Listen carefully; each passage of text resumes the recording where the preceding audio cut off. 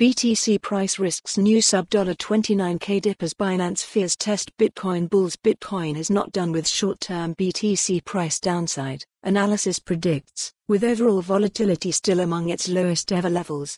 Market update. Join us on social networks. Bitcoin, BTC, dipped below $29,000 on August 3 as market concerns over largest global exchange Binance reignited BTC price downside. BTC price analysis expects support. Retest data from Cointelegraph. Markets Pro and TradingView showed BTC price action heading lower before a modest comeback into the Wall Street Open. Rumors over new United States legal action against Binance made for a disappointing 24 hours for Bitcoin bulls after a brief dip above $30,000. With the trading range still firmly in place, monitoring resource material indicators forecast a further bearish support retest to come.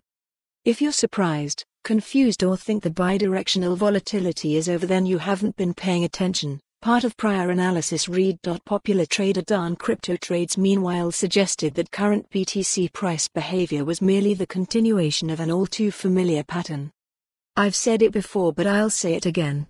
The longer price hovers around here, the bigger the move following it will be, he added on the day. Others made light of the Binance narrative.